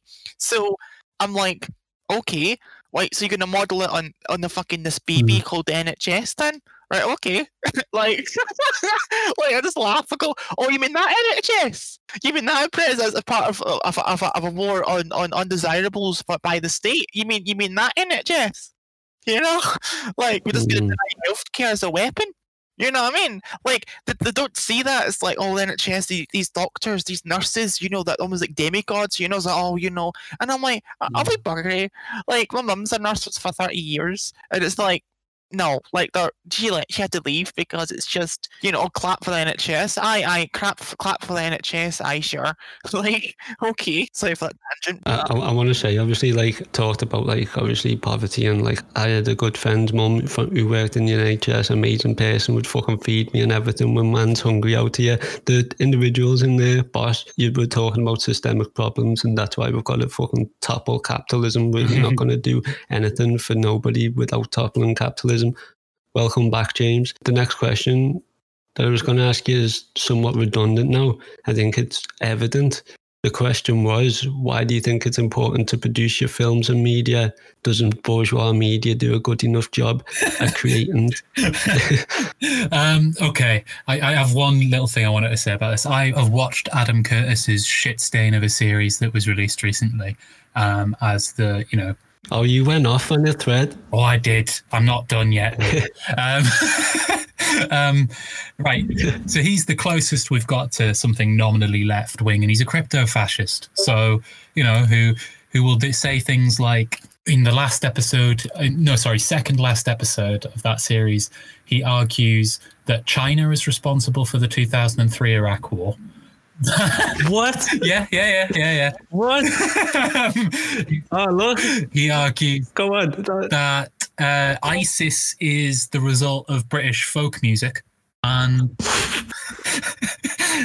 like, these are only, like, this might sound like an exaggeration. It's not. If you follow the line of logic through, Adam argues both of those points, and somehow he still has a career. Like, whoa. In any, you know, if we lived in a rational media environment, Adam Curtis would be laughed out of all of it. But actually, we had people who watched Hypernormalization when it came out and thought it was a really good film. In that one, he claims that George Osborne is a master of postmodern propaganda who is comparable to Vladimir Putin for reasons. It's all very... Oh, my God. Yeah.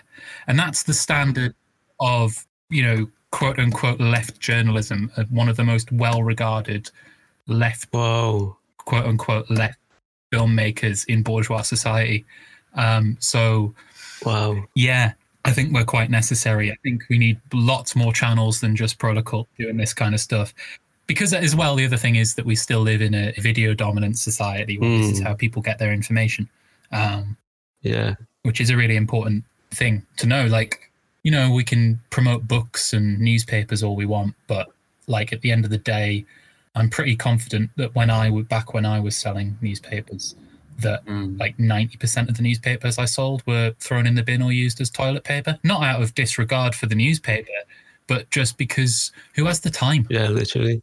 I mean, that's the thing with videos. I mean, you can be tired, you can be lying on your belly, you know, slobbering from the side of your mouth while watching a video when you're tired, overworked.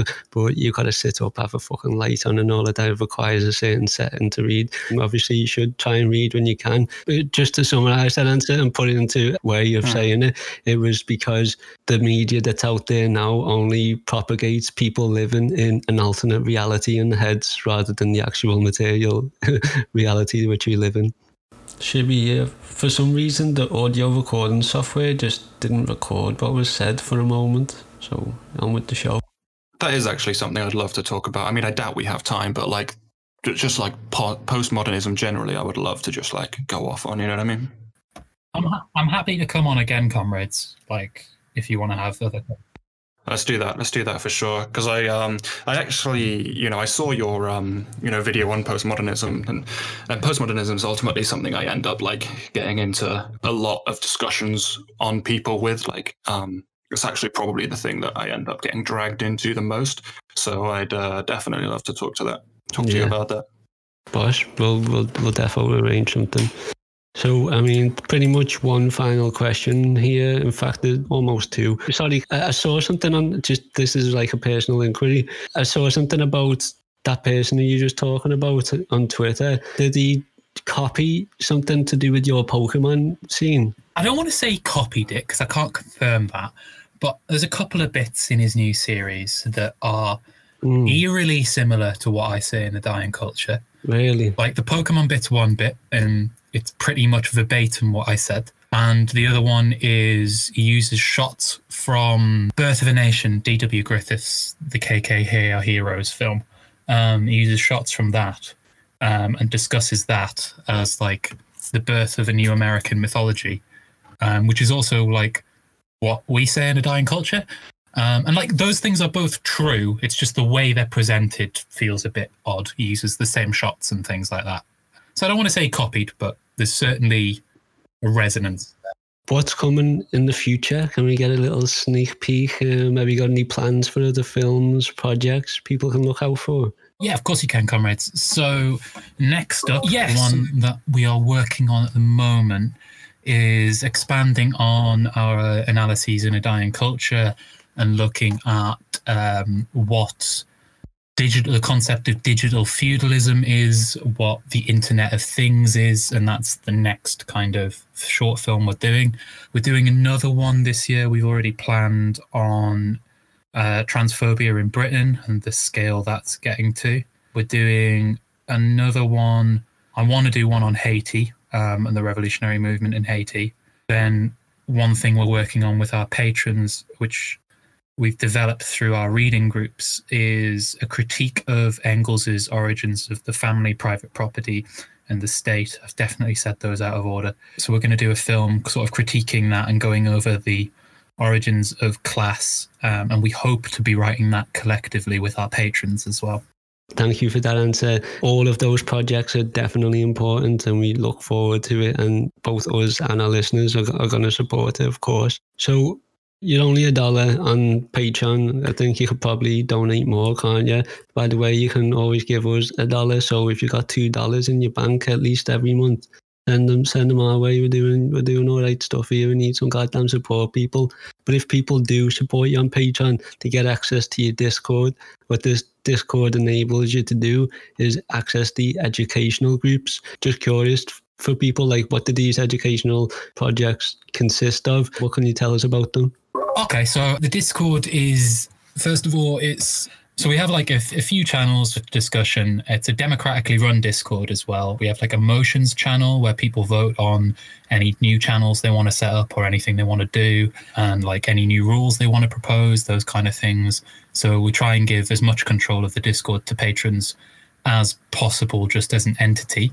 The educationals themselves, we've done a number of different things. So I've done an educational program going over, I did like core Marxist readings in Introduction to Communist Politics, which went over things like what communist views of method are, what kind of our view of imperialism is, what basics of Marx's economic critique of capitalism. And those were lectures with exercises in and discussions So I'd sort of speak for maybe 10 minutes on a concept and then break for people to ask questions and pose them questions and things like that.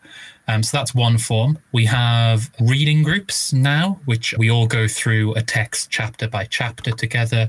We're presently doing Engels's Origins of the Family, Private Property and the State. We're going through that once every sort of week or 2 weeks. We normally go through that. And we also have educational sessions where you can just come along and introduce whatever you've been reading or studying about that last week or month or whenever, and you can give a sort of 5-minute presentation, and then everyone in the group will break to discuss. Oh, that's cool. Now, each of those is intended for a different thing. The lecture kind of formats to give like a basic rundown of kind of these are the fundamentals of Marxism, like an introductory course.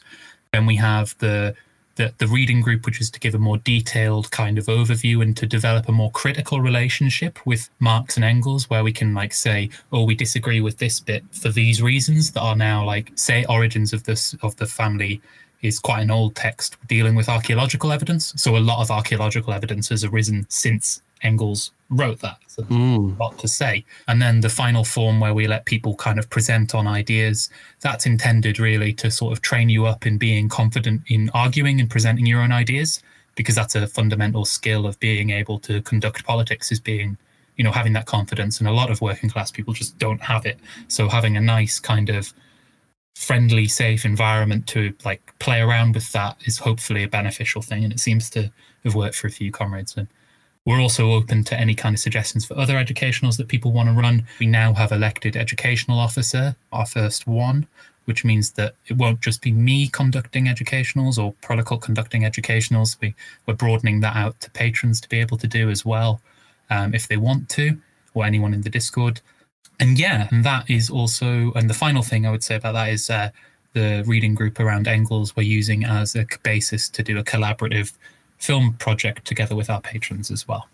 Boss, dead important, dead accessible for people, except me. I do the Patreon. I wanted to join the educationals and it's never let me into flipping the Discord servers, never come up. This is actually a huge problem that we have. I've set up the Patreon bot 4 different times and after a week it breaks. I don't know why. I have no idea why. But if anyone signs up to our Patreon and doesn't get a link, drop me a message and I'll send you one immediately. So I'll send you one through Shibby, don't worry. Nice one, mate. Yeah, so there you go, listeners. If you're a supporter of Patreon and you're not in the Discord, that's why. If you don't ask, you don't get. So definitely be asking for that link. Just one more final thing. It's the plugs. Where can people find you? How can they support Prolekult? And do you have any other plugs for our listeners and to include in the show notes? So you can find us at patreon.com/Prolekult is our patron. YouTube, just search Prolekult. I can't remember the HTML. I'm sure it'll be included with the HTML web address, sorry. Yeah. Included with the episode. I'm at Glumbird on Twitter. But you can also follow us at Prolekult Films on Twitter, and we have Prolekult Films on Facebook as well. We do technically have an Instagram, but it's just shit vaporwave art, so, you know, up to you. Finally, I guess the only other plug I would chuck in is I worked on editing a book with the author Ted Rees a couple of years ago, called Socialism or Extinction, Climate Automation and War in the Final Capitalist Breakdown. And we're now at a stage where that is finally going to be available in hard copy to buy. It's only been available as like a digital book, but now you can get a hard copy as well. We booked him on as a guest. I've sent him the script. He's next. Oh, bro. Oh, excellent. Cool, that, isn't it? It's a small world.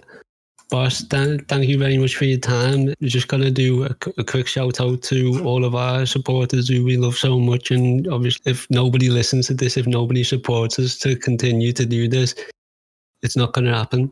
So I think we're doing good stuff here. So it's all because of the literal material contributions here in this capitalist hellhole, where we've got to pay for storage fees, server costs, things like that. Shibby, look, we need to be building bases. Comrade James talked about, the disabled are going to have a base to organise from. We need a base. They're like, if I had Vorsh Patreon support, would have a base in the city centre. You'd see it live streaming 24/7. This is what we need, people. All power to the people. Just a big, huge love and thank you to Jake, Joe, Rev Left Radio, Jim, John Gregory, Jessica, Slaughterround, Gemma, Kate, Mary, Saville, Awu, Sir Mig, Ali, Val, Stephen, Emily, and Eris or Phoenix. Thank you so much. If you do support the show, you get like bonus episodes. And I think that it was great having Emily on today to ask James a question. We do give our guests a chance to ask, a question. So we can either do that on your behalf, if you're a patron and we've got a guest who you really want to ask a question, we're happy to let you ask them yourself. I think that was cool. I'm glad that we got to give Emily that chance. Our patrons, patreon.com/lumpenpodcast. Twitter is @lumpen_radio, and we're on iTunes, Twitter, Podbean, everything, whatever you like. Go and support us, like us, share us, give us 5 stars and everything. What's the point in giving us any less? We're talking about international proletarian revolution here. We want nothing less. So who's going to be critical? And just give us 5 stars. We need to go up in the algorithm. More people need to listen to us. In fact, actually, I want to thank everybody who has rated us so far on iTunes. And I also want to shout out as well that I've been looking on a couple of different platforms and I've searched like revolutionary to see where we are in the algorithm. Rev Left Radio's at the top. We're like a little bit further down. So let's just bring that up. Well, it's what it's about. Let's connect. Let's work together. This has been Series 3, Episode 3 with Prolekult. Definitely go and support them. And we'll probably see you in the Discord. If you do, patreon.com/Prolekult. Series 3 is about connecting UK comrades, platforms, organisations, good comrades. We want to connect people here. There's one of the first things I said to you, James, was something about like it being great to hear like an English voice, because again, so much of the politics and that is from the internet, and the internet from America. So it's but we need this culture manifesting itself in the UK. No, thank you for having me on. It's been really, really fun. I've really enjoyed the discussion. Yeah, it's been great. Yeah, I think so too. Thank you so much for your time, James, and keep up all the flipping amazing work. Solidarity forever. And as always, workers and lumpen of the world, unite. It's gonna be alright tonight. Oh my, it's gonna be alright. Oh yeah, come baby, the sun is gonna keep on shining. Brighter days on the horizon.